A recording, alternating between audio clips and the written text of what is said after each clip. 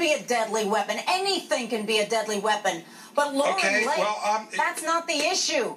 Lauren Lake, the issue is that he did an interview saying he didn't know what Stand Your Ground was, and he'd taken the course. That's the problem. Gene, that is the problem, and that's even heightened by the fact that, remember when this case first came to light, but Stand Your Ground is not applicable here. Everybody was up in arms about, you're missing the point. You've got to let somebody else finish the point. Frank, you've got to let someone. Gene, let me know when Frank is done talking. But you're missing a point. Okay, but you're missing a point. Let me know when you're done. Stand Your Ground is not applicable. He had no duty to retreat. Where was he going to go? The statute is clear in Stand Your Ground.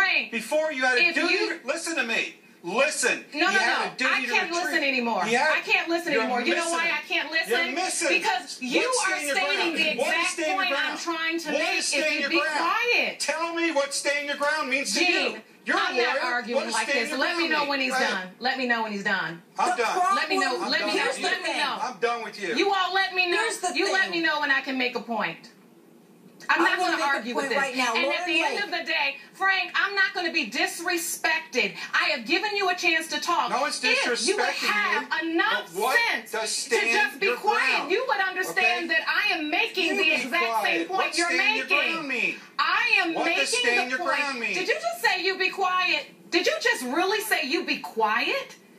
I have let you talk all evening. If you would just listen, you would see I'm making the point that you were making, that I don't believe the Stand Your Ground law has anything to do with this case, because in George Zimmerman's account, he doesn't even say he ever tried to retreat. He doesn't even say that. My point is that he says, plain as day, to Sean Hannity, I don't know anything about it. And at the end of the day, it was taught in the course. That is a lie. That is a lie upon the other lies that he's told.